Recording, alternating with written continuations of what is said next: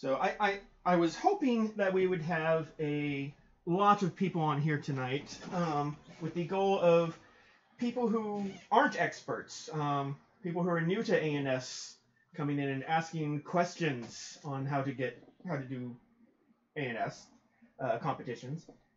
Doesn't seem to be what we're going to be what's happening, but basically tonight is going to be for all about ANS competitions, how to submit things for them, how to get better scores, how to do write-ups, and what judges are looking for.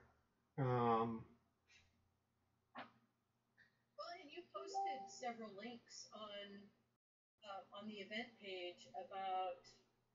Let me just look and see, because I looked at one of them. There's one by Alana Two Trees, How to Judge an Amtgard event. Let's see, let me look it up. Arts and Sciences. Let me just kind of see. I mean, and the other person too who's posted and made literature and tutorials, I guess, is Kaya. And there was actually, I'll have to go look and find it, but she actually made something that I used when I was TR's Regent for Dragon Master and making a little Dragon Master event or a kit on what I needed. But she also made something that was really useful as well. And so the documents that you put in your event I thought were really useful as well. And those all came from the Amped Wiki. They're old. Most of them are like 10 years old at least. But a lot of this hasn't really changed. Well, no, not really, because, do you serge your seams? Do you have loose threads? Is it a legal weapon in Amtgard? I don't know. I don't know how much of those kinds of things have really evolved to be different, to require something new. When I don't remember, it was a while ago, but I remember that we had a round table discussion at Misty Vale, and like Yurik and Nikita were there, and Elspeth and Blackthorn were there, and we kind of had a round table discussion about all of this. And we just went down the categories and talked about what do you look for, what's required, what's kind of above and beyond. And it was a really good in-person discussion. Honestly, not a lot of other people came and attended it, except for some of the local people that came to Misty Vale and TR anyway. But it was really, it was really useful for figuring out what people and what the people that are judging all of these things are looking for.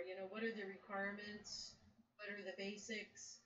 Are there differences between judging items for quals versus judging items for Dragon Master? Okay, so the other thing that we need is that would be really good would be mentorship. When you're judging, have somebody who doesn't really judge or that's new hang out and you talk to them about what to look for, so that you can kind of train people and open their eyes to how to judge and what's a 3 and what's a 4 and what's a 5. Okay.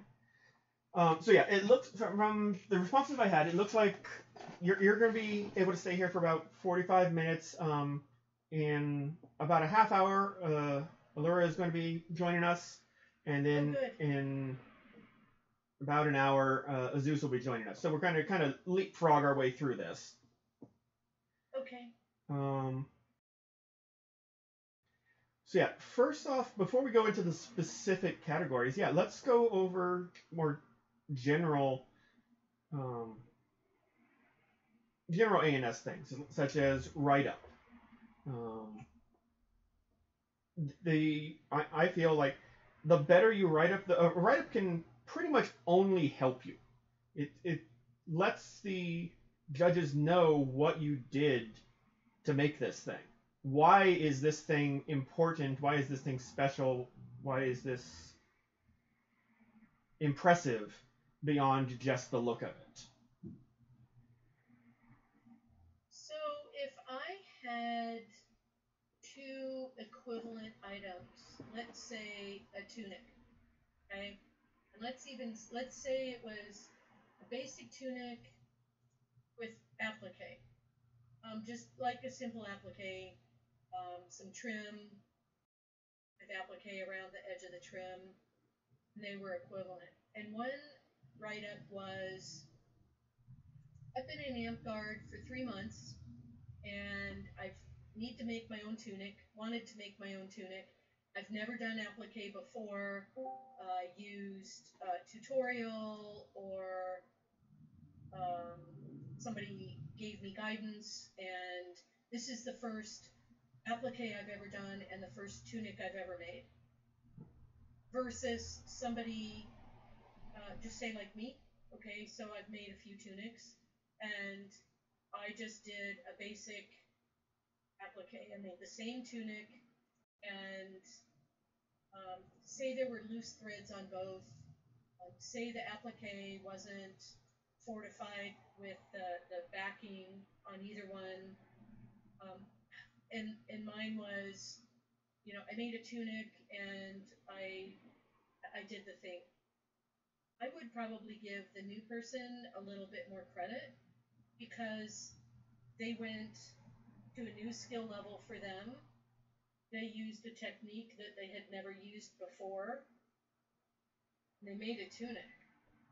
I've made tunics before, and I didn't do anything new. It wasn't really anything new for me. I just needed a new tunic and did the same things.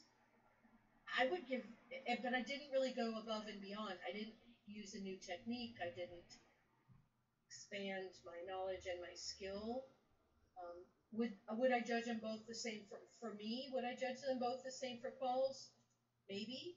Would I give the new person Garber? Probably. Would I judge them the same as far as technical skill goes? I don't know. But that's where the description really comes in and is really important. My machine broke down during the middle, and I had to go to a machine. I went above and beyond as far as the effort. That's where the description comes in. And I've heard at a lot of competitions in judging, there's no write-up, or it's, a garb, fighting tunic. I made this tunic and I did this, or garb, fighting tunic. I made this tunic and I used this new technique and my machine broke, and you know what I mean? Mm-hmm. It just kind of fills in the blanks and gives the item more character. And that can be really important because some of the judging is objective. Are there seams? Are there loose threads? Are there rough edges? But then there's the subjective component to it. I'm done talking now. Okay. Yeah. I'm gonna message him to see if I can get him on here as well. But Ziaho at Dragon Master had some of the best write-ups I'd ever seen, talking about what his experience was, what he did to do them, what inspiration was. He had a full page on each item he submitted, and right. So here's what I would say about that. Mm-hmm. Well, he is.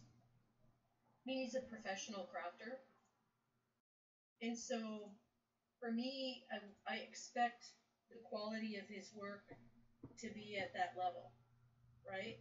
So what I would be looking for him is, what did he do that was new and challenging for him? What did he do that he maybe hadn't done before? What were the challenges for him to make that piece of work? You know what I mean? Mm-hmm. I think one of the things that it just has impressed me, I keep going back to it, is he took a Volkswagen bumper and made a helm out of it.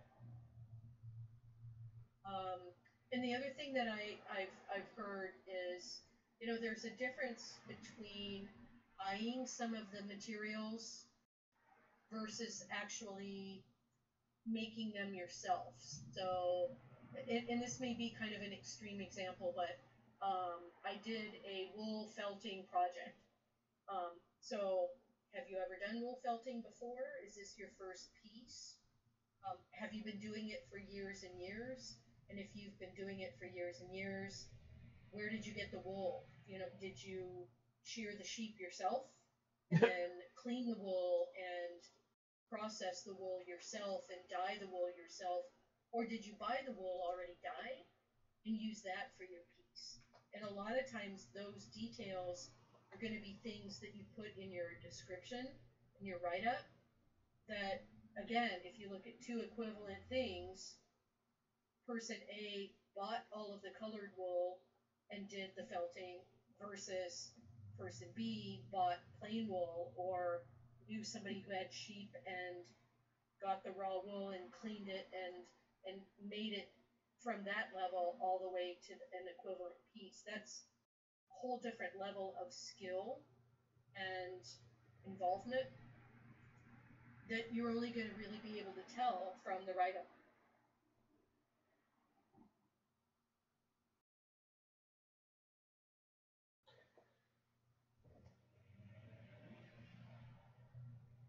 Okay.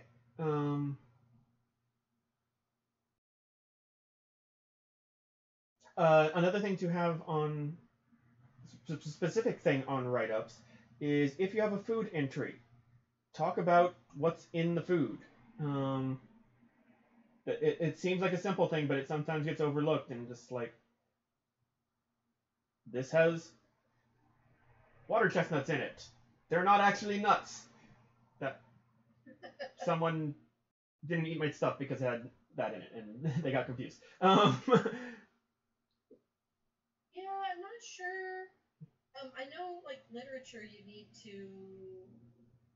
you should pre-submit your literature entries. So, and that's like another topic. But for food, you almost need to let the person organizing the competition know ahead of time what is in your recipe for your write-up. You really need to. You have to put what's in your food. You have to, because if a judge can't eat nuts, for like your example, or there's alcohol in it and you don't drink alcohol, you have to have an exquisitely detailed recipe of the ingredients so that it's safe for the judges. The other thing about food that I'll say that I've seen is, I could get a brownie recipe or a cookie recipe or whatever recipe, and I can follow the recipe, just follow the recipe, um, and make the dish.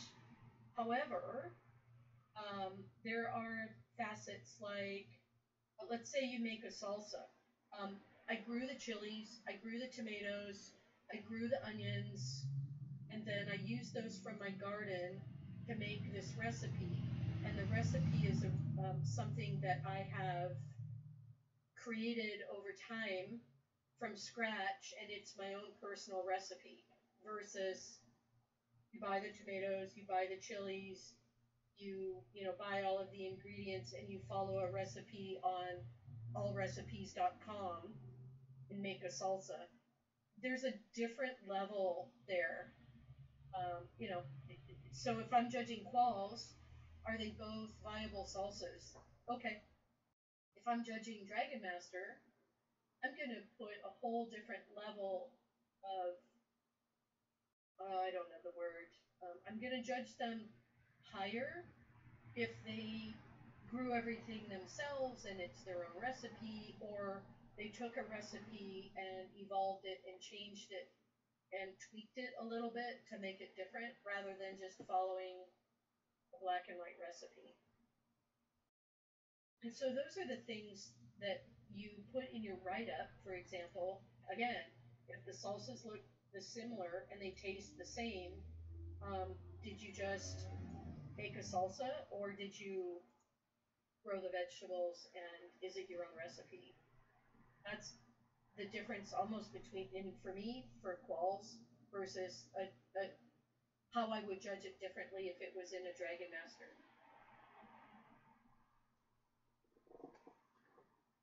Okay. Jumping around a bit, did you want to talk about the differences between quals and Dragon Masters?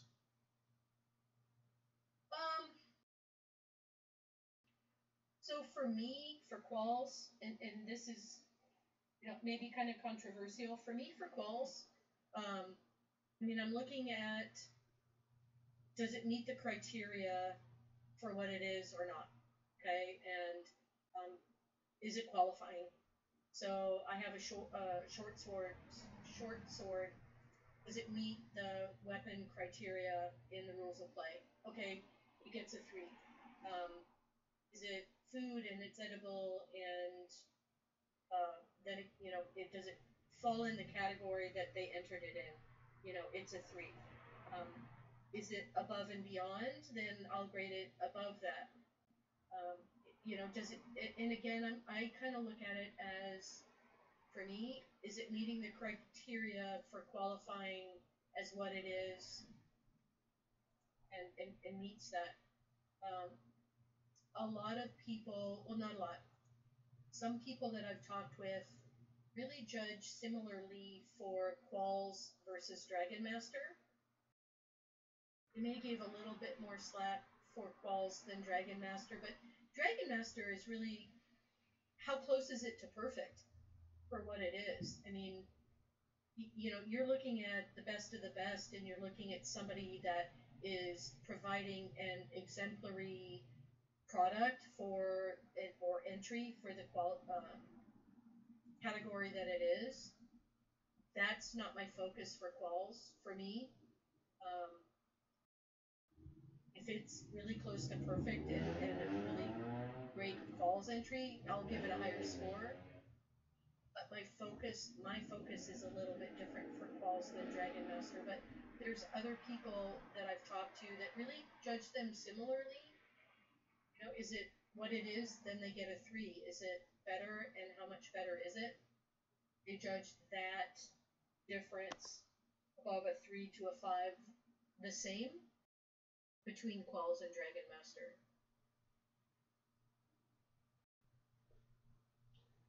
Yeah, I know a lot of judges really look at Dragon Master as this is the next level event, and do judge more harshly. You really want to bring your A game to that, which can be tricky if you're a new person and the first A&S event that you go to happens to be Dragon Master. That can be really rough. Yeah, and it can be kind of intimidating, but the thing that I would say for that is, when I started out, my crafting skills were mediocre at best, but I kind of hung out at the A&S competitions, and I looked to see what other people made, and I was like, oh, that's really cool, I want to do that. And then it's, well, how do you do that? And then it's, how do you do that better? How do you do that better with your own style? And that's, that's kind of the growth in A&S. So I would say try not to be intimidated by the things you see at Dragon Master, but look at that as a goal if you really want to get better in that particular type of art. Look and see what other people do, and look and see the differences, and hang out with somebody like Kaya or Ananda or Monica or Jiaho or Azu.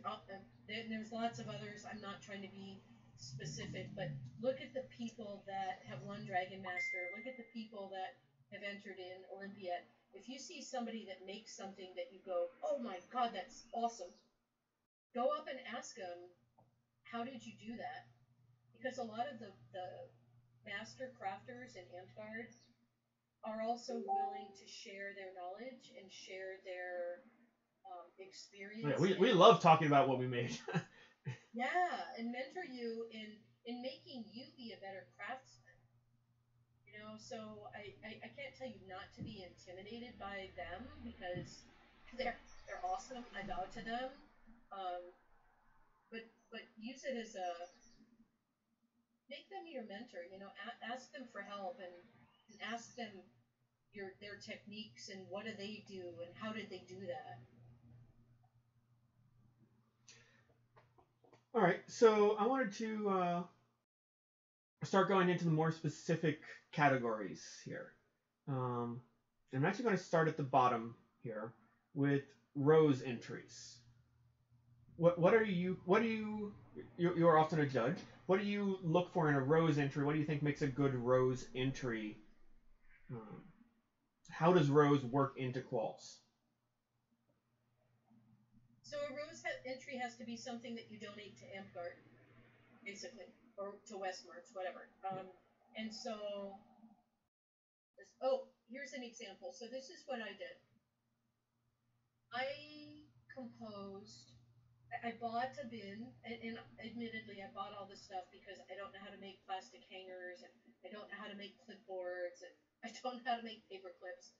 But I put together a kit for the Regent to hold quals or Dragon Master. I guess it could be on a land level, and that was the level that I made the kit. And I made a list of all of the things that were in the kit that I needed to hold an ANS competition. So in the bin that I bought from Walmart was clipboards, paper clips, tape, scissors, labels, scoring sheets, everything that I found and collected that I needed for a competition.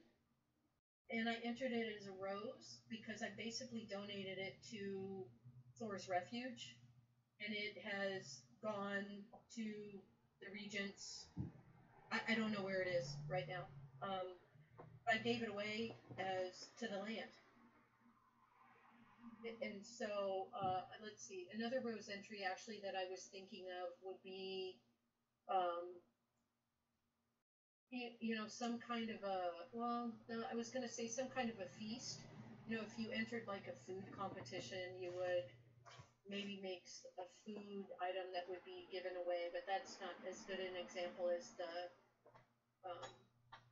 the Regent's Arts and Science competition kit. But it really needs to be something that is donated. I think there's been somebody in the past, I can't think of it right now, but has bought something. I guess a rose entry could be the Westmarch Gentlemen's Club, where they buy a bunch of alcohol and the Kingdom event, or do that at one of the events and give all of that away. That could be a rose. It's a service and something that's donated to Westmarch. It could be making a lot of loner weapons and donating them and giving them to a land champion or a land to use for new people. Could be, here's one. Made a bunch of tabards for the Thor's Refuge jugging team. I donated them. That could be a rose.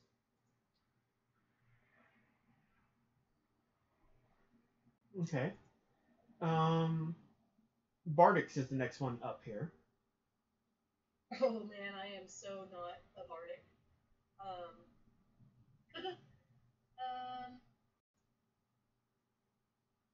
Well, what would you say? Well, so I've certainly done singing at Bardics. Typically, I find some piece of fantasy or folk song that I like. Not necessarily Amtgard related, but still fantasy related. and give that a go. And I have also seen people do um, sometimes tailored specifically to Amtgard. I've modified a song for that. I've seen other people come up with songs for that. Um, Judging Bardic is very subjective, I think. Um, it's if you wrote the song as well, then you can get some objective stuff in there, um, which might also fall under literature possibly. But it's probably the most subjective of any of the categories. Yeah, for me, I figure if somebody has the courage to get up and do anything in front of a group of people, it's an automatic 3. I mean, like, you pass. Agreed. Yeah, yeah. If you're up there, yeah. Yeah. Yeah, I think bardics take a lot of courage. And I think, I mean, maybe not for some people, but for me, it takes a lot of courage. Um, and then the things that I've seen and discussed with other, judges and people are, can they carry a tune? Um, do they need to use their phone for the words, or do they have it memorized? Can they be heard? Can they project their voice if they're singing and they can be heard? And some of that is, bardics are done in a park with traffic going by versus maybe at an event on a stage where it's quieter. That can be really difficult. Um, are they animated and use their body and hand gestures and body language in presenting their bardic? I don't remember what event it was, but I saw somebody do kind of like a modern dance bardic, which I thought was really cool, and I'd never really seen anyone do that before, so that was kind of different. It was kind of cool. Um, yeah, and then honestly, you're probably going to have bardics that are people getting up and reciting a poem or a prose or something like that versus singing. And I think that kind of, for me, boils down to digital media. And I know that's like a whole different category, but I don't sing well. um, and I don't do well getting up in front of a group of people and memorizing poems and words and things like that. So I'm probably not the best judge for something like that because I don't do it personally and I don't have experience. But somebody like Fenra, or somebody, or maybe Eluge, Julie Hall, who does bardics and who does stuff like that. Those are going to be better judges, and that's why it's really nice to have a broad spectrum of experience and talent and backgrounds in the people that you choose for judging your competitions. Some people think that you shouldn't discuss in between the judges the different items. I almost think that because you don't want to be biased by somebody else's opinion, but I have found it really useful to be able to go to somebody and say, I don't know anything about digital media. Do you have experience in that? And your experience, what do you think about what's been done in this? Or, what about singing or presenting this? Yeah, that's something that came up. Exactly, I mean? That thing came up at the recent Dragon Master, and it's why you need why 5 judges is great because I was the only one there who knew anything about glassworking, and none of the other 4 judges knew. So I was able to give some of what I look for on that, and the other judges took that with their own opinions of what they had, and were able to give a score. I think it gives you a appreciation for what has gone into the piece. I think that's where the write-up helps for people who are not familiar, say, with glass blowing. But then, you shouldn't go around as a group of judges as a group. But I think consulting with the judges who have expertise and experience in a different area not only benefits how that particular item is judged, but it also mentors the other judges for the future in judging those types of items. Yeah, for those who have not judged before, basically, once you hand over your items to us as judges, we'll each get a clipboard of our own and start wandering through the tables in kind of random patterns. And each of us going after things in our own order. But at any time that we want to consult, we'll just grab the other judges and bring them over and start asking questions, similar to the glassworking there. Yep. Absolutely.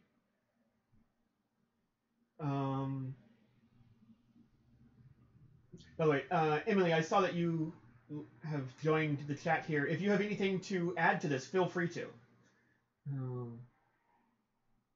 But our next category is construction. And this one throws people off a lot. Because you get to the subcategories: weapon, shield, armor, banner, active and passive.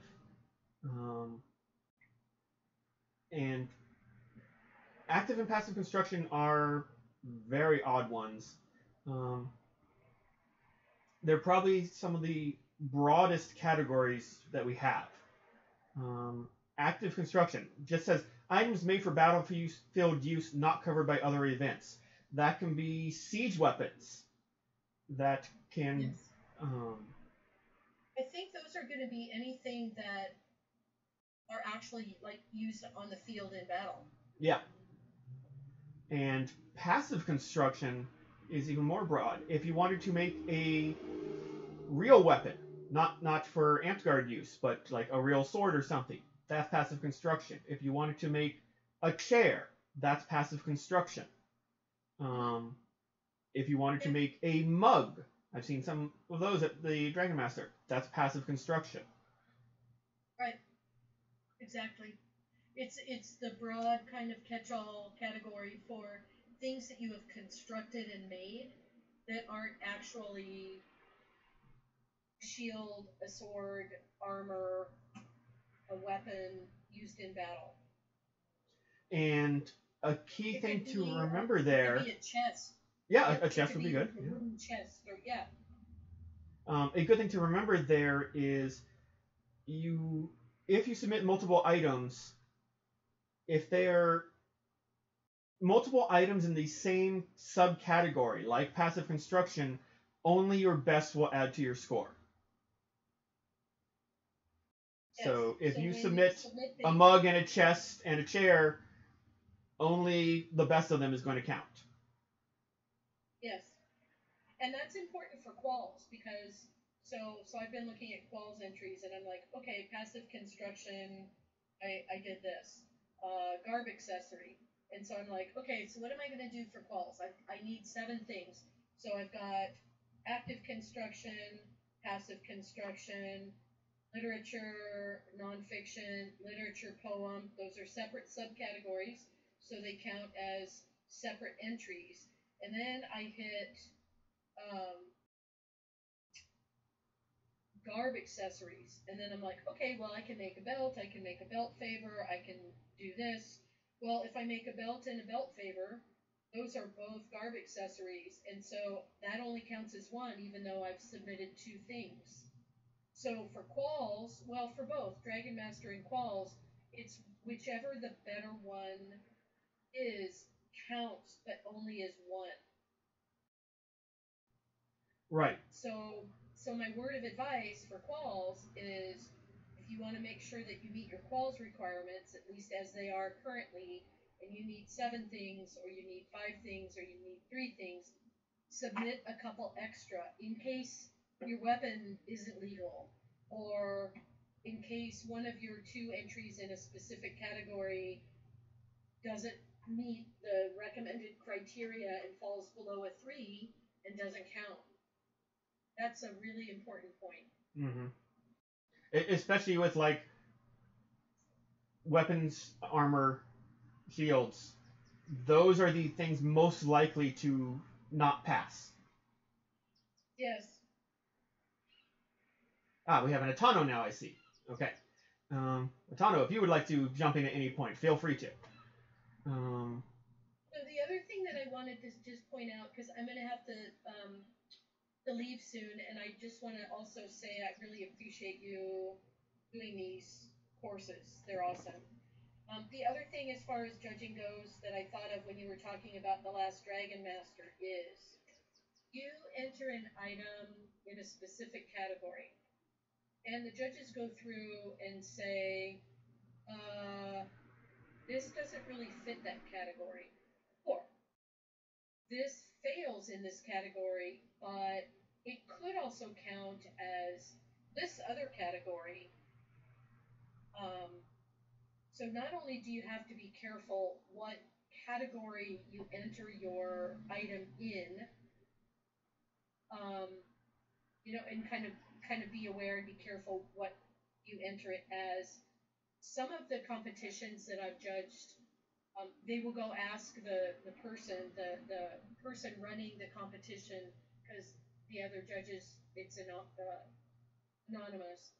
So the person running the arts and sciences goes and asks the entrant, hey, the judges are thinking this really isn't active construction, it's passive, or it's not really 3-dimensional art, it's 2-dimensional art, or whatever the difference is. So there's been some discussion about between the judges and judges to entrants. You need to be aware of the criteria for the category of the item that you're entering. Yeah, and it may not really actually fit those criteria, and it may be better entered somewhere else, which really makes a huge difference for things like balls, where you have to have 3, 5, or 7 separate categories that qualify. Yeah, I've been on the receiving and the giving end of that. I had a wooden mallet that I made that I had entered in as weapon construction, and no, that should have been passive. And judges came up, the judge at the time came up and switched it for me. At this one, there was a few different items where the corpora is the autocrat has the authority to do that with the consent of the majority of the judges. But yeah, we will try and consult with the person who made the item. Remember, in theory, the judges aren't supposed to know who made each item.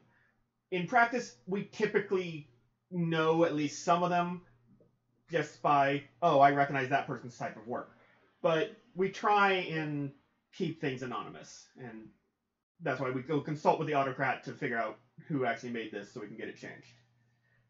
And that's actually a really good point, is the autocrat really should be the person communicating with the entrants, and try to maintain the anonymity of the entrants as much as you can. I mean, I've gotten to the point where I can recognize a lot of people's work just, again, like you said, by their style. But it's really important to maintain the anonymity of the entrants as much as possible to avoid any bias, because that's really never a good thing. Since we've only got you for about 10 more minutes, if that, did you want to jump to any other category in specific? No, not Thistledown, not really. I think you've brought up a lot of good points, and they've kind of brought up a lot of things in my mind, and I've talked about them as they've come up. Okay. I don't know that I really have a whole lot more to offer, and I'm going to probably have to ring out here pretty soon because I've got to organize my own thing for 6 o'clock. Sure. I'm really glad that I got to be here, because originally it was going to be at 5 o'clock, and then because of time zone differences, it became 6 o'clock, and I was like, yes, I can be here for a little bit, so thanks. All right. Atano. Hopefully Amanda will jump on, and I don't know about a Zeus, but That's the plan. yep, yep. So All I'm right. gonna ring off. Thank you so much. I appreciate all that you're doing this rain. You've been awesome. You're badass Regent, dude. Thank you. All right, take care. All right. All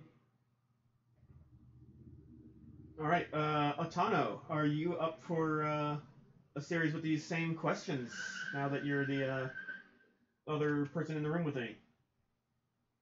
I can speak briefly. I have to go in a couple of minutes, but Okay. if you want to ask me a couple of things, I'd be happy to answer them.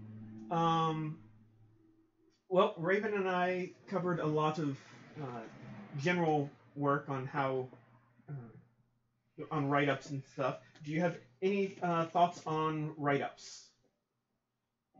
It's typically good to be as detailed as possible, but you also want to keep it concise and to the point. You want to probably space it out into paragraphs, highlighting the major details.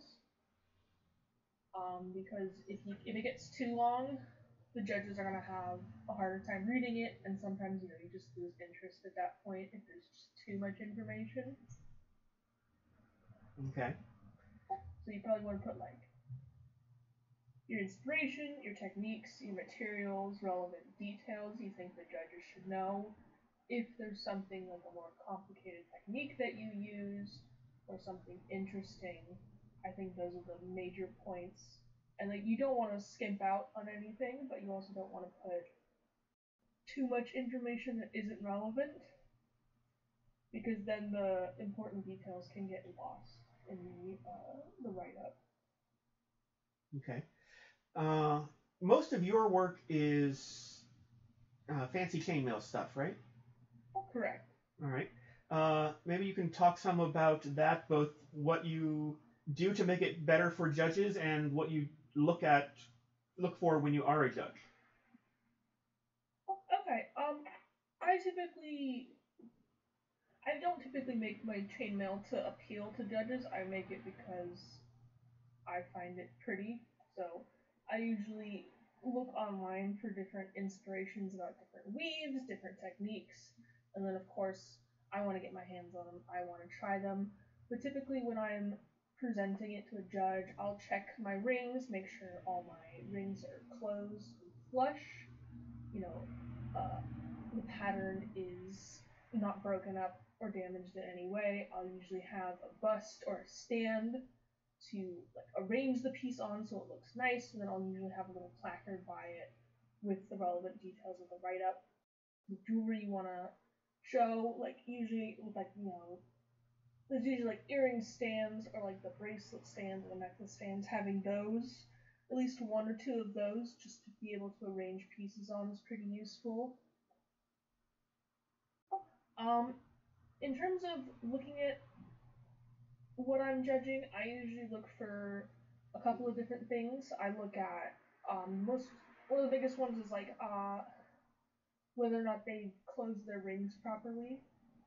So when you're doing chainmail, you typically can't hide the cracks in a ring entirely, but if you put the ends of the ring flush, it will not feel abrasive under your finger. You can run your finger over the ring without it catching.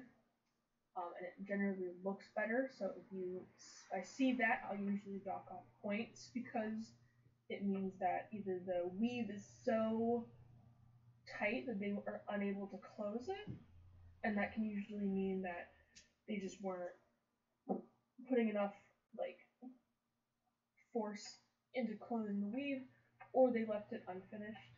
I'll also look at the materials of the rings. So anodized aluminum is the most common material for Amtgard, because that material doesn't really rust. It usually comes in a lot of colorful patterns that stainless steel and other metals don't. It doesn't require polishing or upkeep like, say, copper, brass, and bronze, and it's very easy to work with. So metals such as titanium, niobium, stainless steel require more force when you're closing the rings, so it can often strain your hands, whereas anodized aluminum and bright aluminum are very easy to close.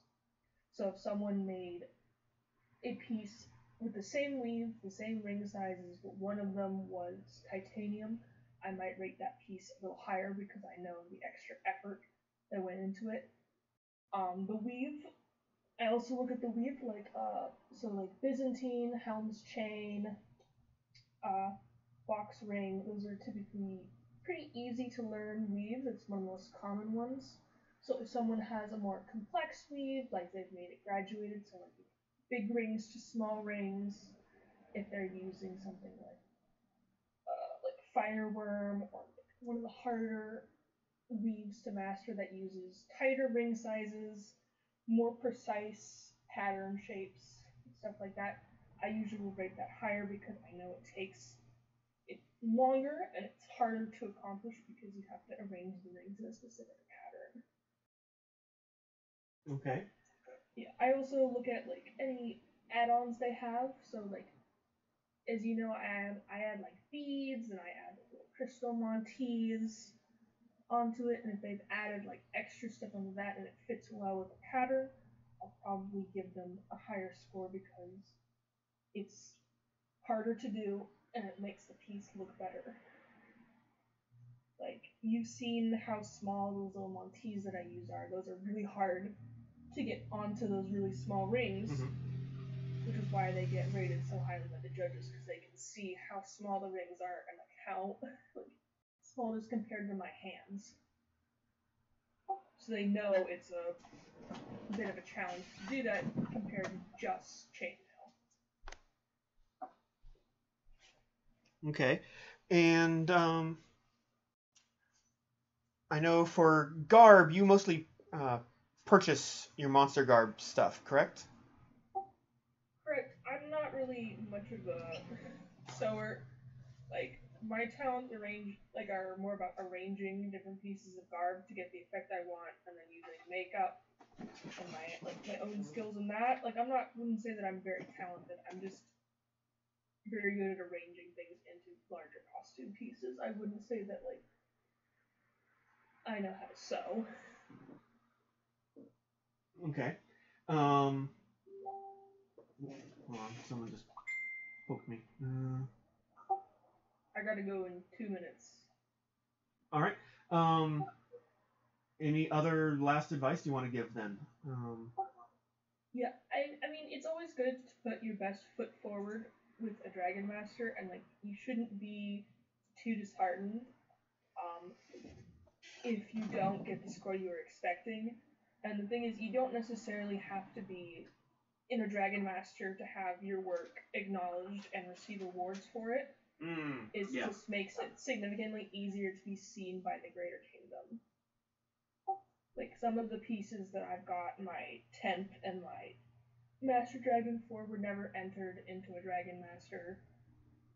But getting up to that point, I did enter a lot of my work in Dragon Master, and that's what got me more widely known across the kingdom for my jewelry, is that people saw it at the Dragon Master, and then they knew to expect more pieces like that from me. So I'd say a Dragon Master is a good way to get yourself known, but it's not going to be the make or break for you. All right. Well, thank you for coming in. I see we have another person tapping in. We're just going to keep chaining these together now. All right. Thank you so much. Yep. Thanks for coming. No problem. Have a good day. Okay. Alantis, hello. Hello. So we're doing leapfrogs on these here. People coming and going. Ah, okay. Well, I wasn't necessarily planning to contribute, more just kind of checking in. Okay. Looks like you and I are it right now. Yep, for the moment. Amanda, Allura is going to be coming in, and Zeus is still planning to come in. Alrighty. But until they do you have what are your thoughts on quals, on making things, judging things, write-ups? Good.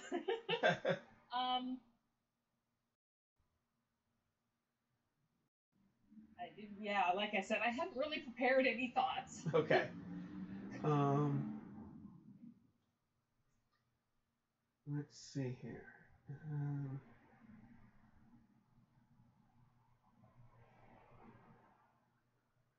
What else have other people managed to contribute?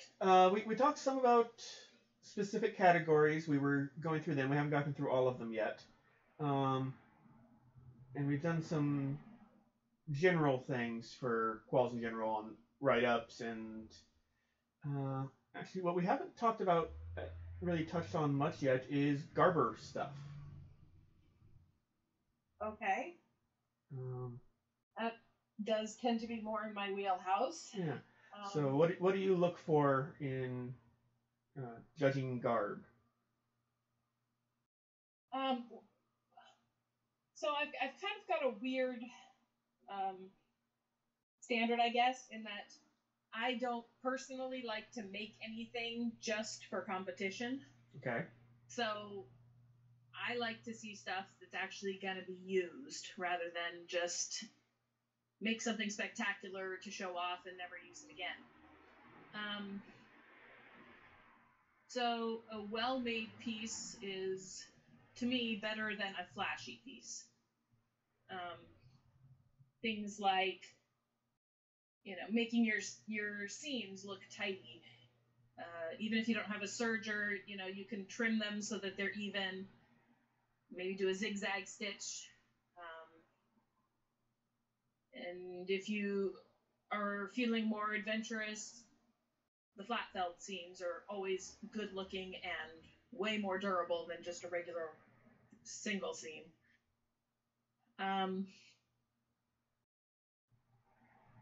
For quals, I think, construction is far more important to me than artistic. And seams are kind of that one big thing that I look at. I know a lot of judges, each judge will have their own specific thing that bugs them and they'll knock points off for. Like loose threads for some judges, seams for others. A general presentation thing that was bugging me at some of the Dragon Master things is they weren't ironed. And that's a simple thing.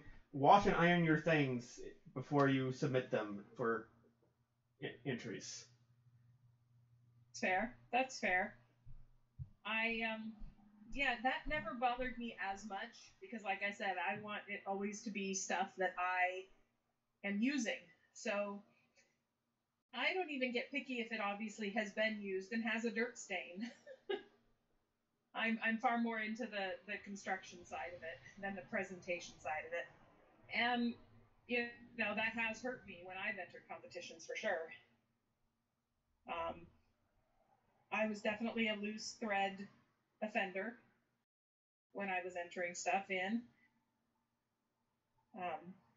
But that is a simple thing that anybody can do. It doesn't take any skill, and so they should do it.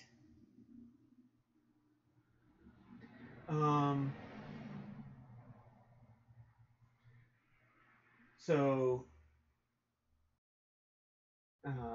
that's mostly fighting garb. What about other types of garb? Court, monster, accessories? Construction actually goes across all of the areas. Okay. You want some court garb that can be used for quite a few court sessions and. Yeah, and generally speaking, well-constructed garb just looks better. It falls on the person more correctly. Using good material makes it just look that much better than it. One of my pet peeves, I'll say, is satin does not automatically equal court garb.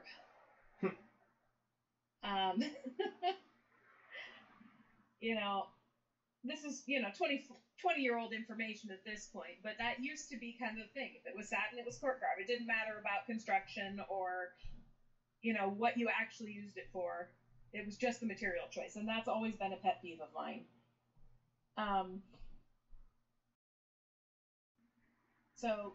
For court garb, I would say material choice is really, really key. And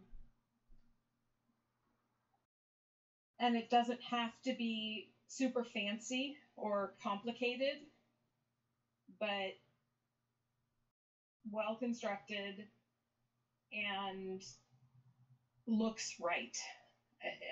I'm trying to think how else to describe that. Okay. Here's a different garb question. Accessory Okay. covers belts, pouches, and favors, but not jewelry. There's also the other garb category. Would you count sashes as an accessory or other garb? I would count them as a active construction. Oh, all right. Okay. Yeah, that active and passive constructions are kind of weird categories that. Yeah, they can catch a lot of things in them. Yeah. Yeah. You could put a sash into an accessory, but I would prefer it in active construction, I think. Okay. Honestly, most sashes I've seen were donated as roses, but that. Yeah, that's another one that I've never loved that category. I would love to see those categories cleaned up a little bit so that you don't, right now I could enter a sash in probably 4 different categories. As long as I had 4 sashes exactly the same, I could do garb accessory, garb other, active construction, and rose. And that doesn't show a whole lot of breadth. Right. Which is what the point of quals is.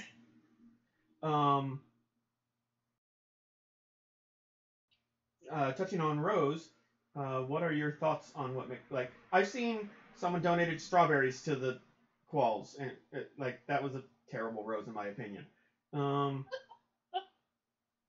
But what do you think makes a good rose entry? Well, something that the person made. We've had this argument in the past. Well, I donated $100 to Amtgard. That counts, right? And to me, that's not the point of quals. Qual should be something that you personally made. So a good rose would be, I made this loner bag to carry all of the swords for the loners. Or, I made some loner garb. Or, here, I made this really cool program that will run your tourney brackets for you. But it should be something that the person actually created, not just threw money at. Okay.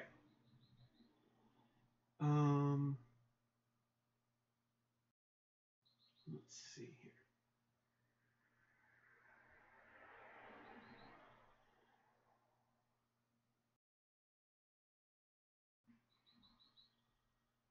I think I'm just going to repeat some of the things that we talked about with Raven. What do you think on Bardics?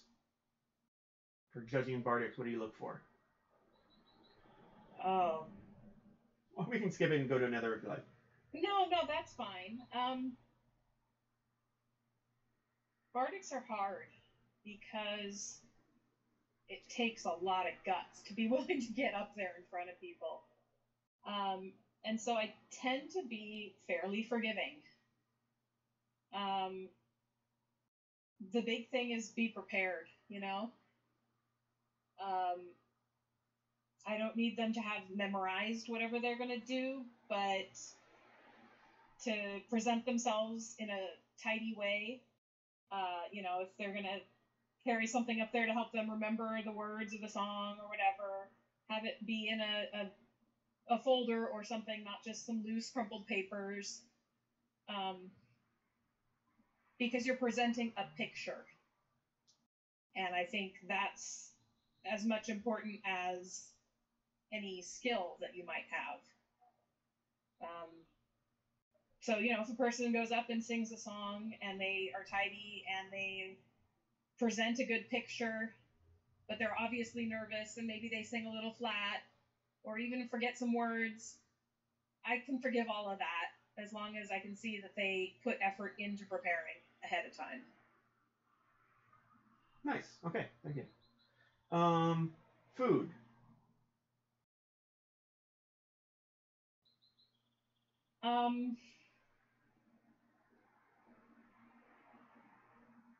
That's a hard one. Because there's so many allergies and personal preferences, it's really hard to put on a good presentation at a park. You know, you can't cook anything there easily, so whatever it is had to travel.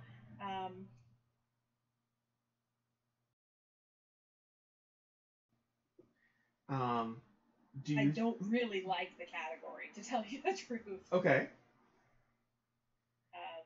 And yet I use it, so, you know, I can't complain too terribly much.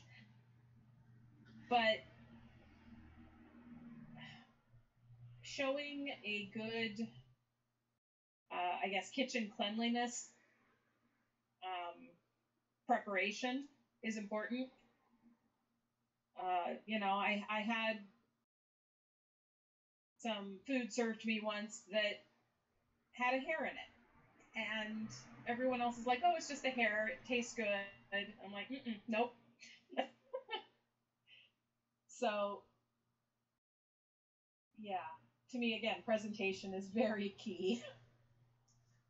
Do you think that it should try and relate to Amtgard somehow, or just food is food? Well, I mean, I think in the Kapora it says food is food. That's the one category that doesn't have to relate to Amtgard. So. Yes, yeah, you're right. That is what the Kapora says. Yeah. Food is food, but again, there's so many personal preferences of, oh well, I just don't like tomatoes, so you know, meh, or whatever, that I just don't love the category. Now, if you're lucky, a judge who, like, I don't eat vegetables that are botanically fruit, I will recuse myself from such a food entry, rather than just giving it a bad score.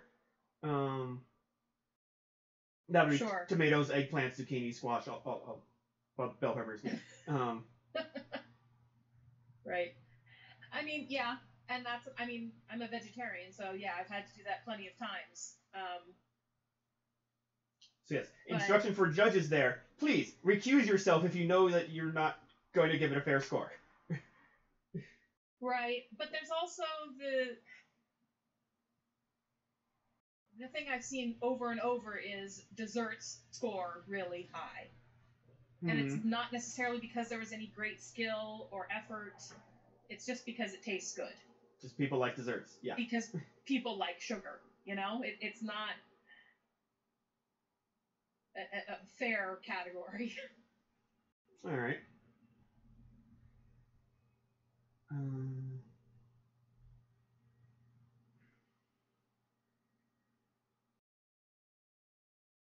All right.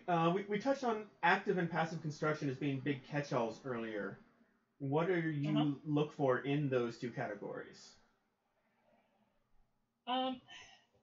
Generally speaking, I would like it to be things that don't fit well into any other category. And so I haven't really seen a lot of times when I'm like, oh yeah, that's an active construction.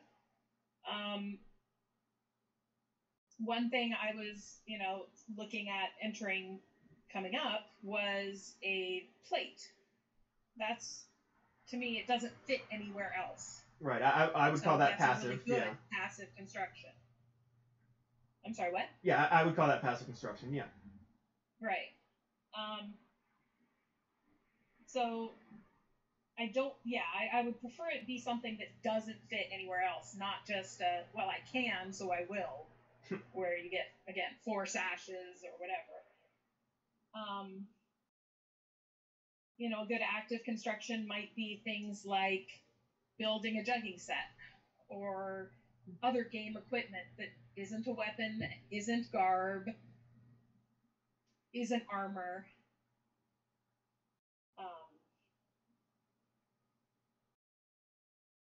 So, yeah. Okay. The art category, 2D art. 2D and 3D art to get together. 2D, 3D, and digital, which are very different from the needlework and jewelry side of it. What do you look for on this type of art? I would even put digital art in a... You think that's its own thing as well? Kind of. I mean, it depends on how the person does it. Okay. You know, some people I've seen do digital art where it's just a pad and the brush strokes are theirs. It just happens to be on a computer instead of with paint. I've also seen other things where it's, yes, I downloaded this, but I think you were talking about your art that you were doing, where it's more about putting together other people's art in a way that makes it your own, but it's a different skill set. Right. And so, always I want it to be pleasing to the eye. And it's another one that's very subjective, so it's kind of hard. If it's supposed to be a literal thing, like a picture of a horse, I want it to look kind of like a horse.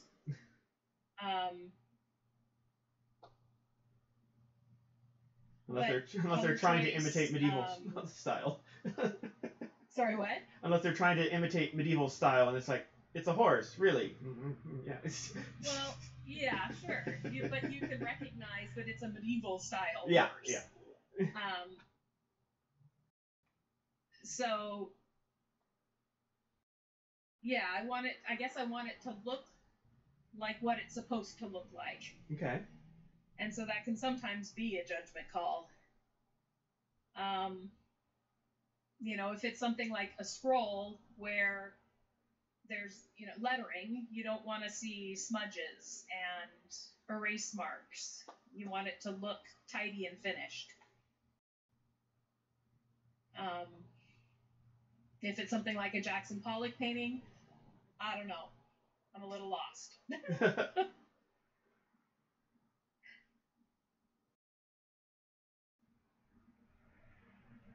All right. So also in the category is needlework. I know nothing about needlework. Any thoughts on that? I have done a little bit of dabbling in a lot of different areas of needlework. So I know enough to kind of look and see what to look for, I guess. Personally, I've never liked cross-stitch, but that's a personal choice, and so I have to kind of put that aside when I'm judging it and look for other things. But with, say, like embroidery, overall appearance, neatness of the stitches, presentation matters. If you're putting out a cross stitch or an embroidered piece and it's just kind of loose on the table and you can see the back threads, and that's not as good as if you were to, say, frame it or put it onto a pillow so that you're hiding the back and showing the actual work. Things like knitting and crocheting are a very different skill set, even though they're still considered needlework. So at that point, you're looking for, does it look uniform where it's supposed to? Is it interesting? Or is it just, a flat sheet of the same stitch 100 times or more?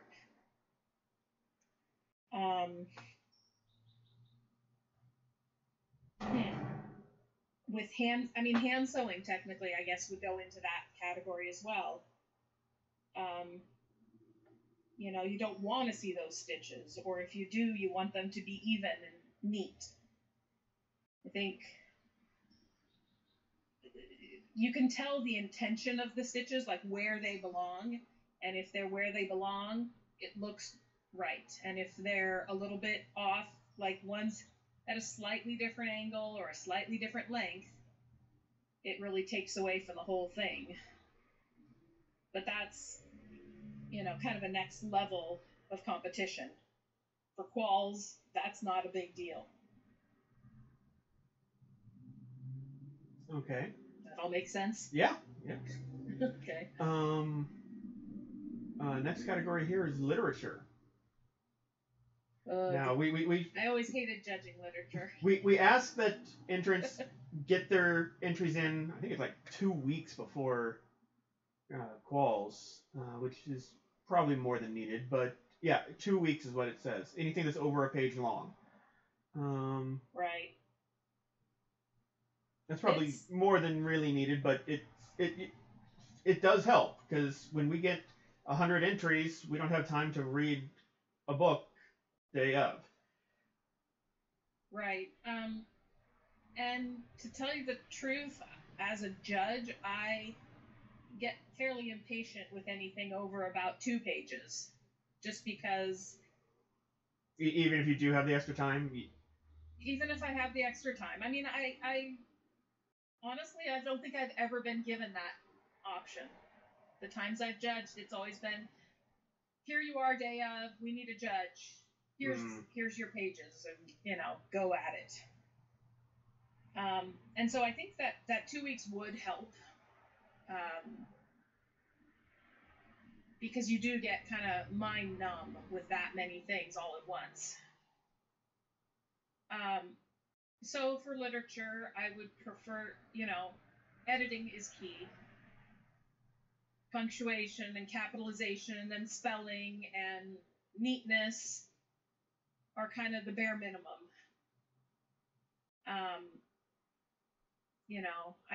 I've judged things, I think, that were handwritten on a piece of binder paper, obviously a first draft. And that's not really worth my time, So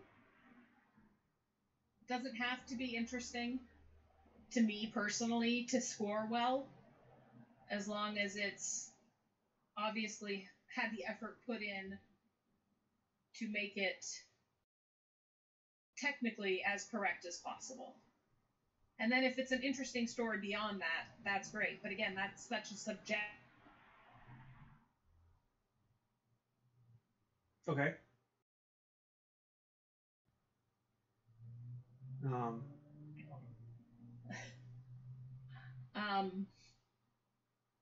After we're done, I'll try and remember. I got a tutorial thing I want to send you, but okay. After.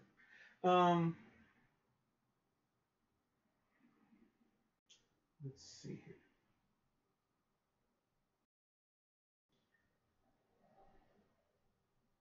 So, weapons, shields, armor. Obviously, if things aren't legal, we typically put them at best 2.9. What makes for exceptional on weapons and armor and shields? If it's entered as a weapon and it's not legal, I would disqualify it, personally. Just take it out entirely? Okay. Yeah. We used to have a category called unique weapon that did not have to be legal. I remember that. And then you were just judging it on its appearance or how fun you think it might be, or, that kind of stuff. But if it's entered as a weapon, it needs to be legal. Mm-hmm. Beyond that, a nice fitting cover with the ears sewn so that, you don't have those dog ears at the tips. I've seen people wrapping handles with tape or leather or cord. That makes it nice. cool fabric choice. Embroidery on your blade to make it cool. Making a cool kind of something different than just everybody's short swords.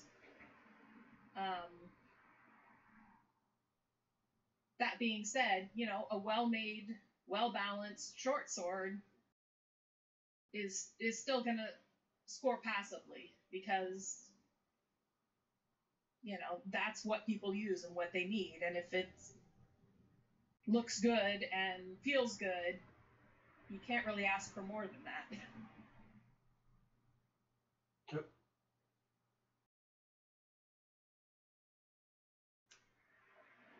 For the recording's sake, my office just got cut out, so hopefully she'll be back. Ah, she's back. Okay, great. Oh, there we are. Okay. Shields and armor?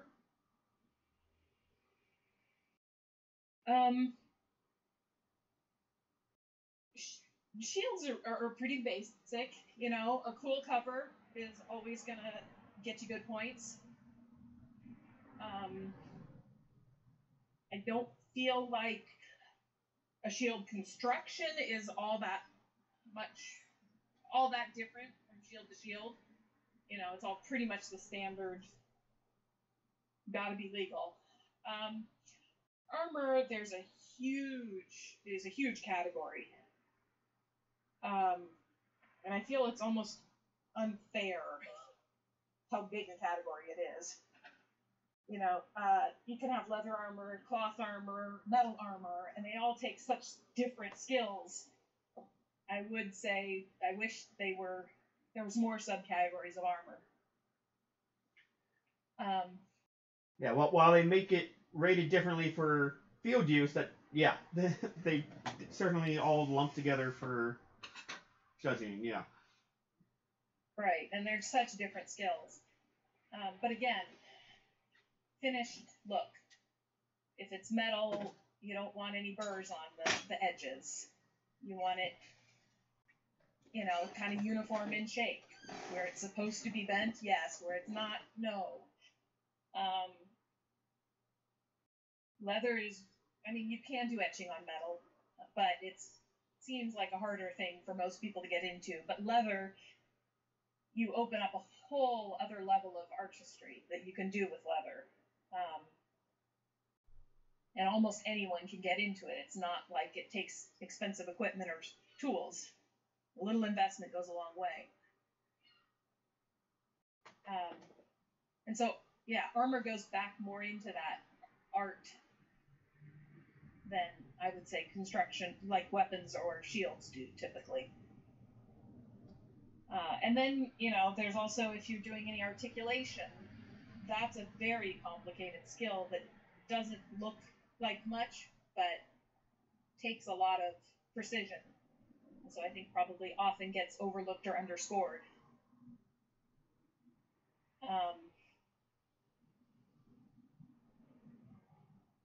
Chainmail's a kind of tricky one because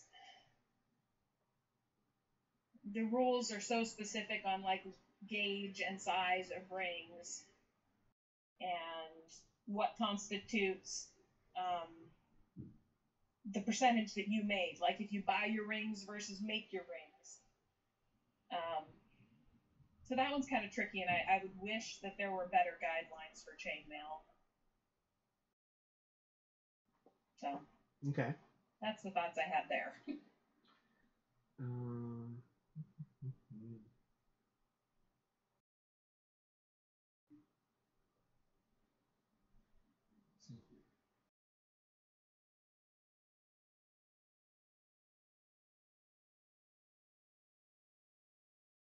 How long is this supposed to go? Do you know what time other people are coming in?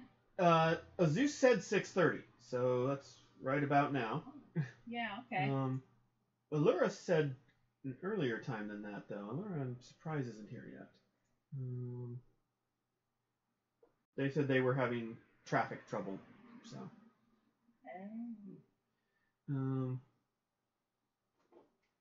And Allura's Amanda Giles, right? Yes. Okay. Oh, talked to her a few times, but I don't think I've actually met her yet. So I've seen some fantastic scroll work from her.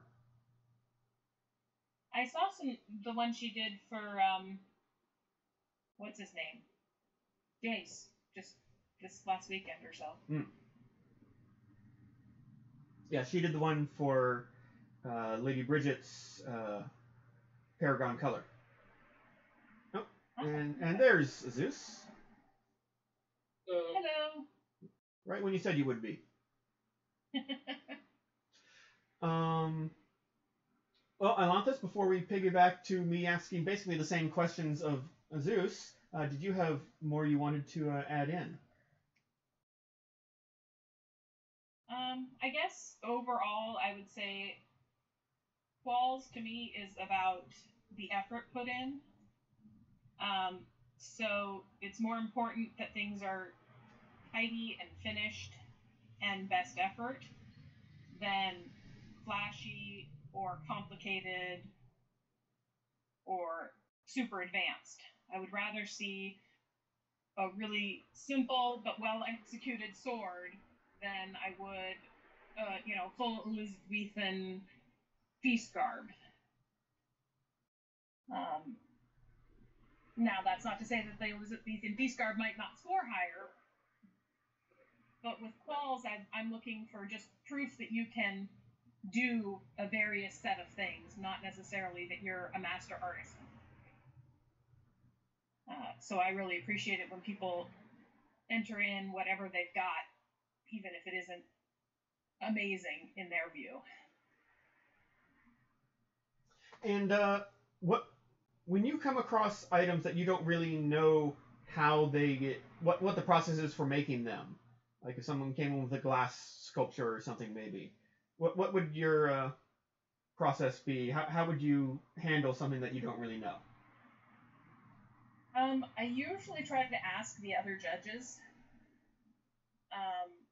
and I have spent a fair number of years, trying to find out. Even if I'm not good at an art, I try to find out what goes into making it. So there's not a lot of things that I'm just like, oh, I have no idea how you go from this to there. Even if I couldn't necessarily do it, I usually know how to do it. But the few things I don't know, I typically find someone who does. You can look online now that we have cell phones that do all of that. It's pretty easy. When I started, we didn't. That's fair. That's how fair. old I am. That's fair. But yeah, you can look it up, asking other people who are there, asking the artisan themselves. What was your process here? That's where write-ups can come in and be helpful. If you have a kind of obscure art and you put it in a good write-up, this is how I did it, this is what I did. People get a chance to notice those small things that they might not otherwise realize were even an issue.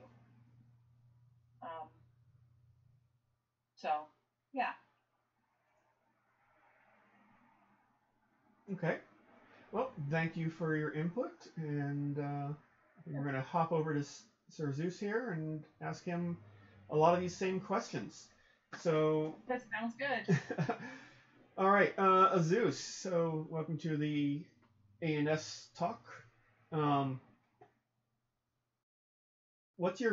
So first, just general advice for people who want to submit to A&S. General A&S, the write-ups are really important. In an ideal world, we're judging the item and not how good of an author a person is, right?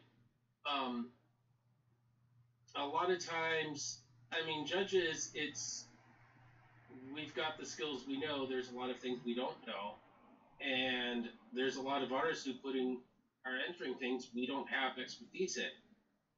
The more a person can explain what they did, what their thought process was, what techniques they used, the better it's going to be judged. Which is unfair. It means you have to be a good writer, and a good write-up is not always easy to do. there's a difference. Like for quals, it tends to be judged a lot more lenient. Yeah. I think I answered your question. Okay. I think I wandered off in other directions. Okay. I blame work. Some cat ate my brain. Oh no. Yeah, that didn't work. All right. All right. So what we've done with a lot of the other people on here has been just going through category by category what you as a judge are looking for in that category. And I think for you, we'll start at the top with garb. What are you looking at for garb? How can people do better, submitting better things for garb? Finished hems. I see some where it looks quite unfinished and on the inside.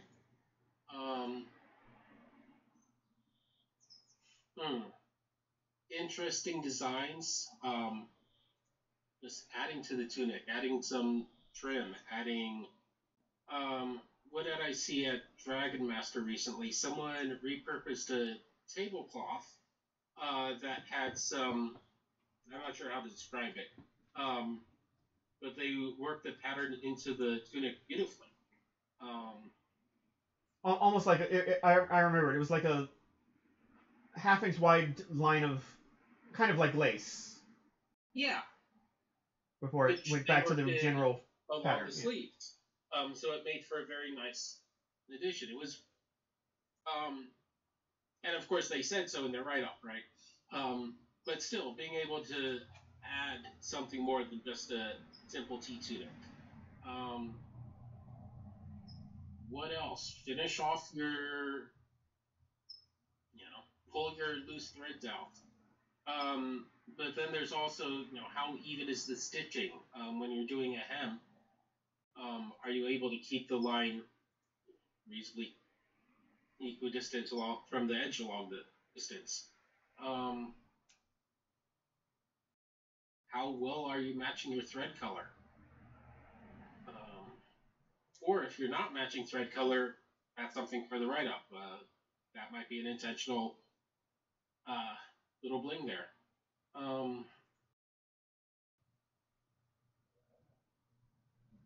Yeah. How durable does it look like if it's fighting garb?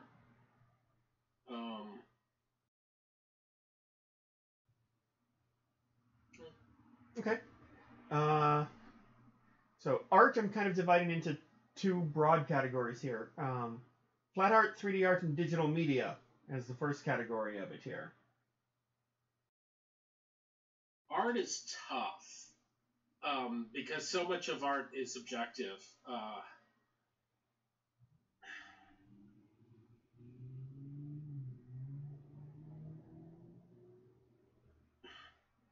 I don't want to say I go off of how much do I like the piece, but because that's very subjective. But that does definitely, I've got to watch out for. Ooh, I like that. Oh, but is it done well?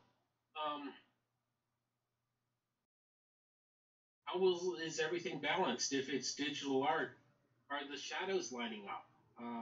There are times when I've seen things where the subject shadow is on one side, in the background the shadows are pointing a different direction.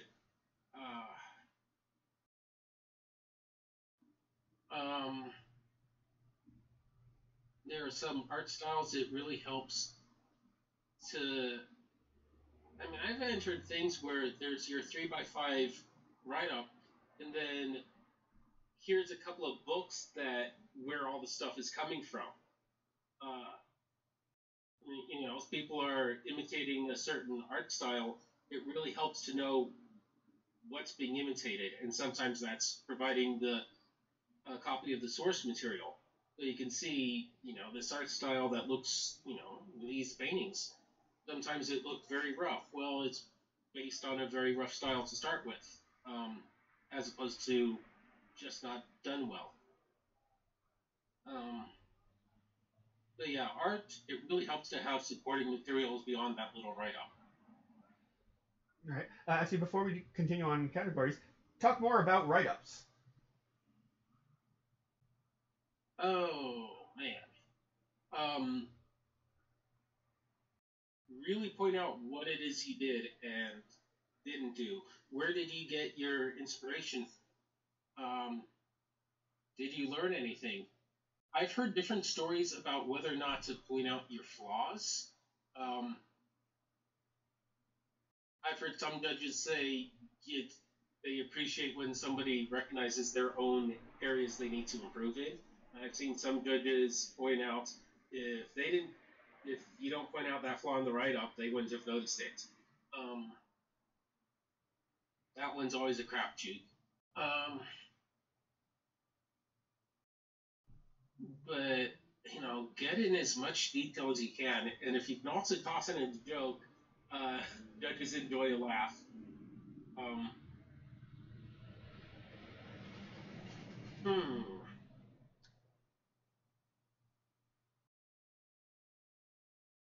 I don't know. I just want to say more about just more.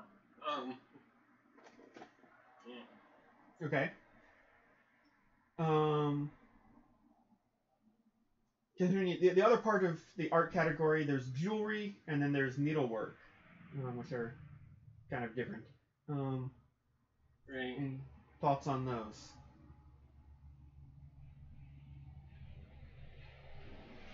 There's jewelry like chain.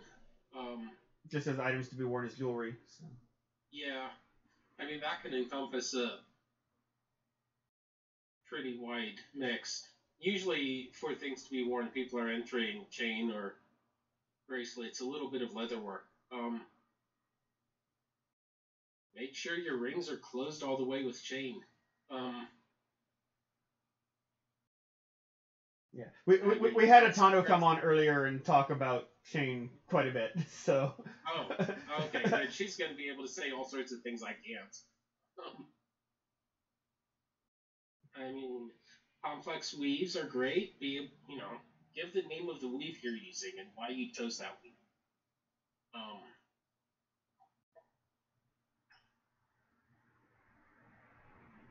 Okay. Yeah, I don't think I've seen much else in terms of like jewelry.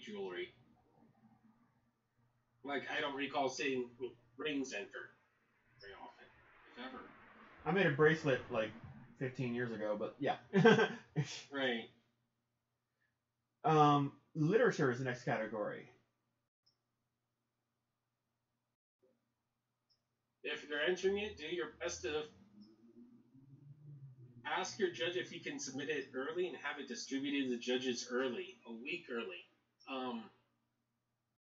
When you're actually judging, it's sometimes hard to sit down in a quiet space for 5 minutes to properly read something. Yeah, when we're judging, we are trying to rock through 30, 60, 100 entries in a few hours. We do not have a lot of time.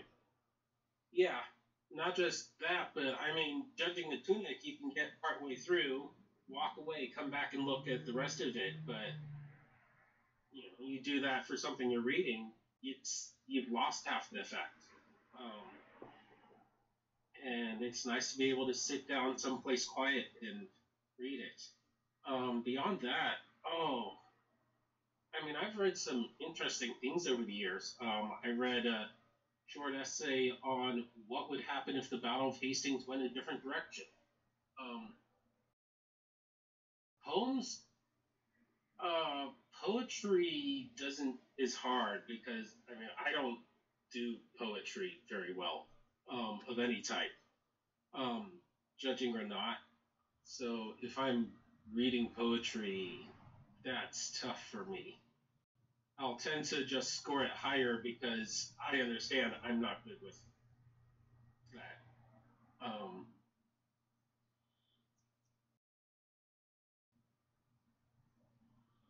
Okay. Yeah.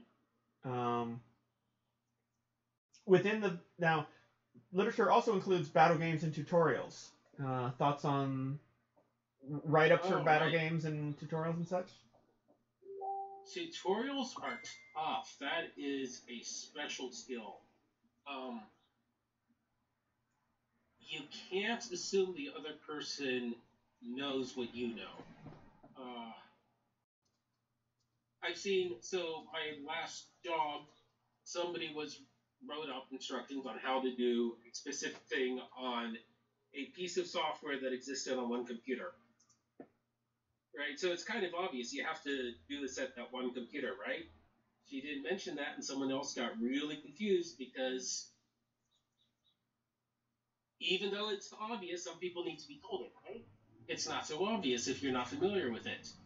So tutorials for anything. You've really got to start with the basics, and it's hard to go over the basics to an audience you don't know. You can very easily get into patronizing.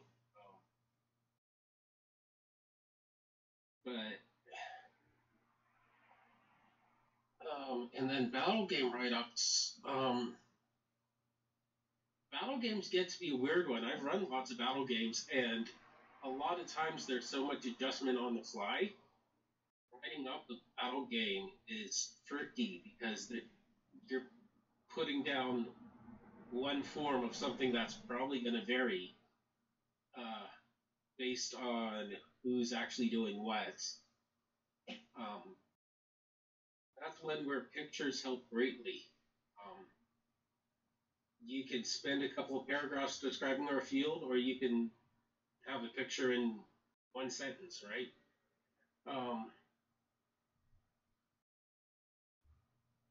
That's also one where you can't really assume everybody has the equipment or knows what you're talking about equipment-wise. Some of the games at Wyverns Fair, how do we describe the little guns we use?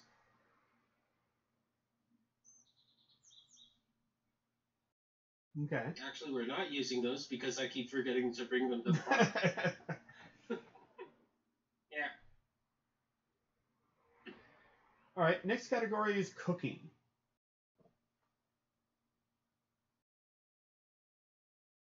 What do you look for in food entries? Oh. I personally don't have any allergies, so the ingredient list isn't super important, but that's when you've got to have the complete ingredients list, because a lot of judges do have allergies to one thing or another.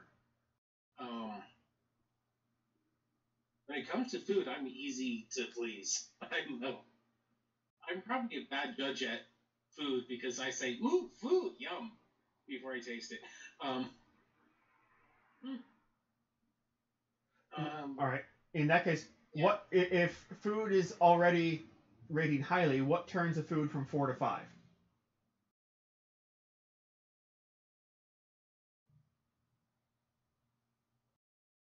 This is one where we could change how we do our calls. Presentation helps greatly, and we've had Sir Blackthorn did one where he was presenting a beer. So he would serve it, he would, pour it, he would talk about what you're supposed to taste in it, he would talk about the history. And the presentation of a dish helps greatly. We're supposed to do it anonymously. That means the person entering the item isn't there to serve it up and talk about it. But that really... In a case like that, it's almost more like a bardic, which is... Right. And a lot of it is the presentation, and a lot of that is, well, like you said, a bardic. All right. Well, let's skip a category and go to bardics. Performing in front of people is so difficult. That's when boom, I automatically just score it high. That's one where your ability to project your voice counts a lot. It's frequently really hard to hear what people are saying, especially at a park where you've got games going on in the background. You have other people going on. outside of Amtgard, cars going by, the ability to really project your voice is a big one. Can't judge your performance if you can't hear it. Okay. Going back in order, construction. So let's talk about weapon, shield, armor first, because those are the ones with actual requirements on them. Now, is it legal? I mean, that's the big one. That's the first one, right? How much tape is used on the outside? Which should be the least amount of tape holding it together visible.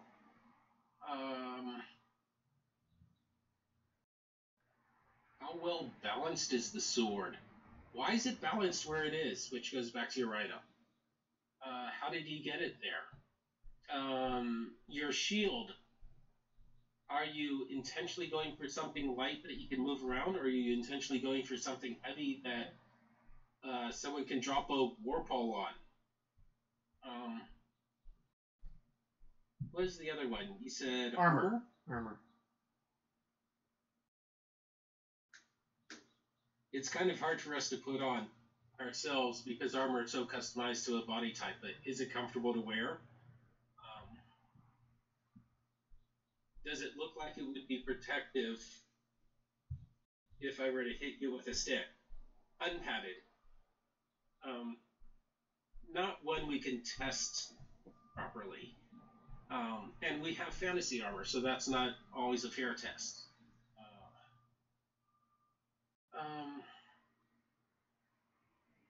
And then it helps overall look. Have you done anything extra to it?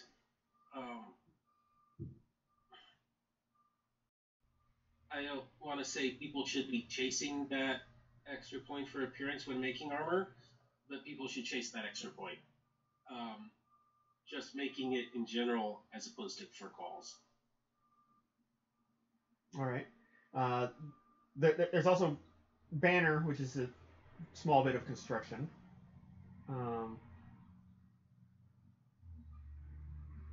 A back is nice. Having it back to the banner? Yeah.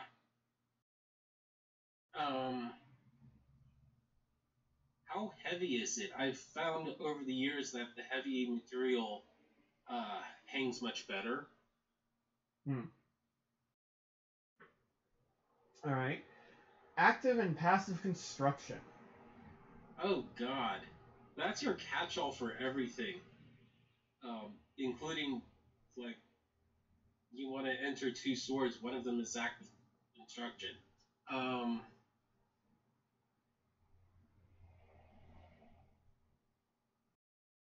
I don't know. That one's just so varied. It's kind of hard to say anything.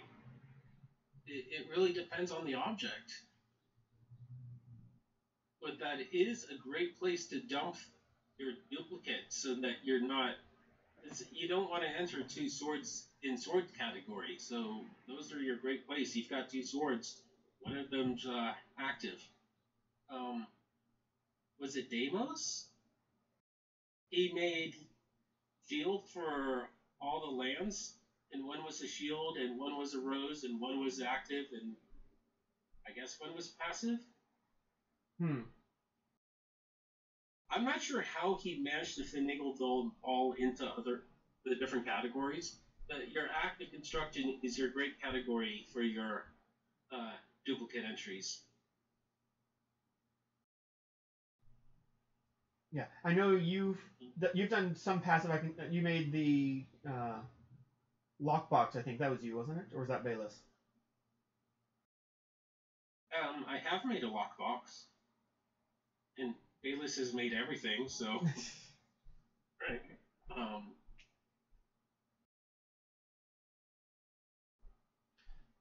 All right. Yeah, I think the lockbox that would have been called at Wyvern Spur. Right.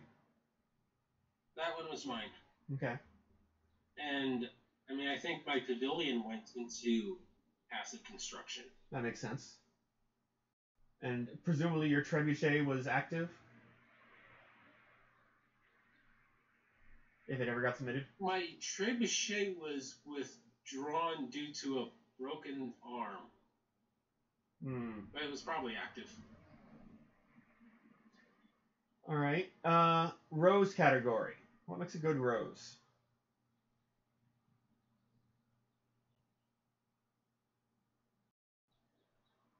Is it actually being used by the land or kingdom?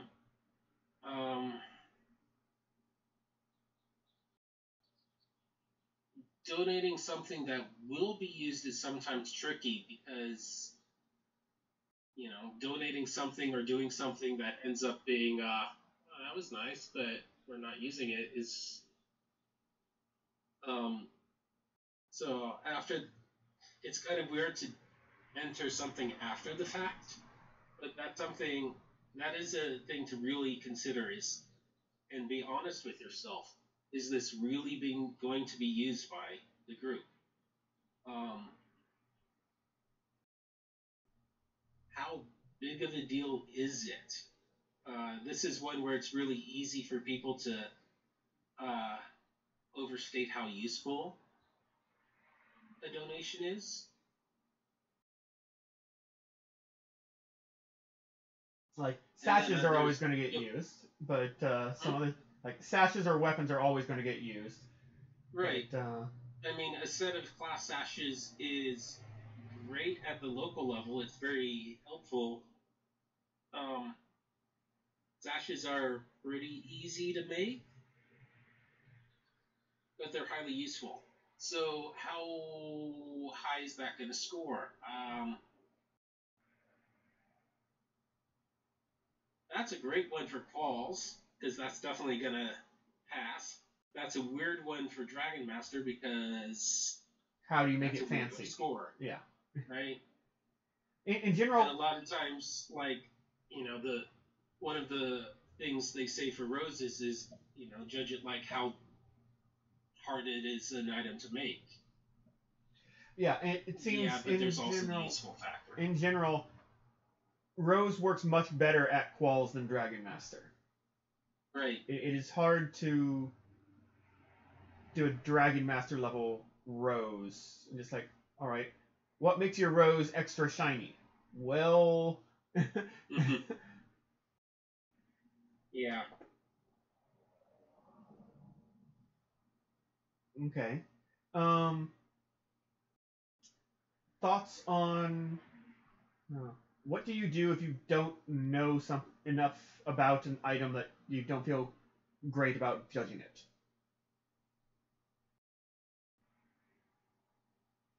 Ask someone who does know about that. So we do have a thing where typically the judges don't talk to each other. It does happen that a experienced, knowledgeable judge can strongly influence how everybody else scores, and sometimes very unfairly. And I've seen that go unfair. And there's also a problem where you'll have things entered that no one's really familiar with. I have gone and asked someone who wasn't judging, who I knew was familiar with an item, to tell me, how difficult is this? What should I look for? That's one our society as a whole is sometimes bad at asking for help.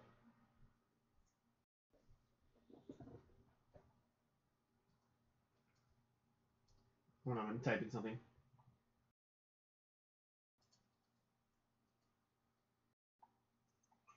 Okay. All right.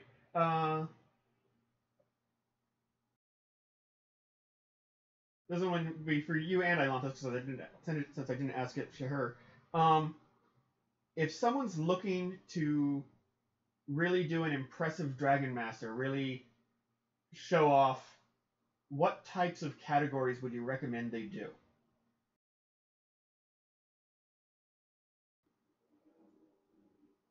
Oh, she disappeared. Fourth garb.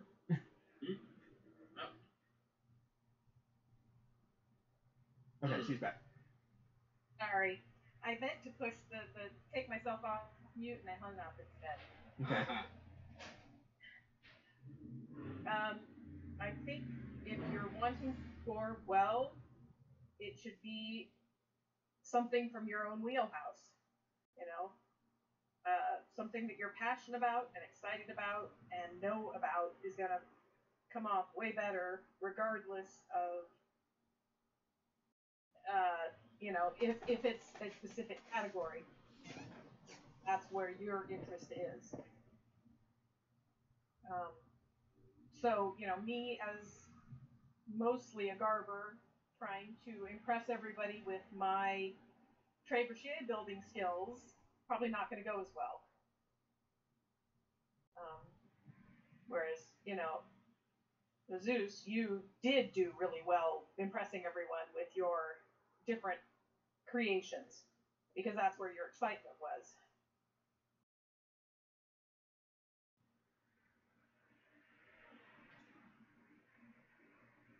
Okay. I think that's the best answer. Go with your strengths. Go with what's fun. Go with what excites you.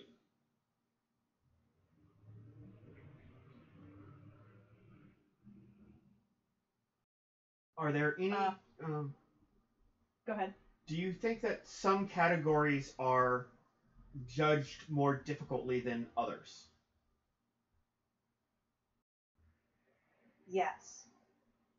I would say garb is a pretty hard one to impress people because so many people have done it, and most people have at least a passing idea or expectations that they want to see. So, for example, when Castings was starting to do more of his cut metal pieces, they were scored really, really highly because nobody understood what went into them. And they were very good, but they were not necessarily better than the feast garb that other people were turning out. But everyone had seen the feast garb, and they hadn't seen the metal, so they went, oh wow, the metal is amazing. So if you can find things that are not necessarily everybody's kind of bored with, you probably will do better. I've seen that go the other way as well. I've seen artsy things out of clay that people didn't know what they were looking at and didn't recognize how difficult it was and score it low. So yeah, that's true. That's... It helps if it's shiny. Yes. Yes. Yeah, actually, a great example of that from the last Dragon Master was someone painted a miniature. And I've worked with miniatures. I know I'm not great at painting them, but I know what goes into it. So I went, ooh, that is some really detailed work on this and this and this. Other people looked and didn't know anything about miniatures, gave it a meh. And others who knew about miniatures gave it a great. So yeah, if you're going for a more obscure medium or more obscure category, it gets to be much more of a toss-up on if people are really going to give it a good score because they don't know anything about it, or a bad score because they don't know anything about it. Yeah, I would agree. Yeah, I think appearance in that case matters a lot. If it's something that looks really cool, it can be very basic, and people just don't know that it's basic. Or it can be something that's very technically difficult and looks good, but not flashy. And those do tend to score worse. I agree with you on the miniature painting. Having scored them when I was, younger before I'd ever done any, versus now when I have done some and I know more what goes into it, I would agree that it helps to know what you're looking at in that case. And that is another point where a good write-up can help. If people don't know what they're looking at, a good write-up can hopefully instruct them on what they're looking at and point out, even if a piece doesn't look that fancy, draw attention to what makes it difficult and more interesting to make up for that. Absolutely.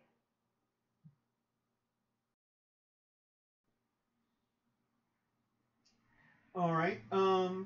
It's looking like Amanda might not be joining us after all, but did either of you have any more that you wanted to add to this? Otherwise, I think I'm going to start us towards wrapping up here. No, I'm good. Thank you for hosting this. Sure. Zeus?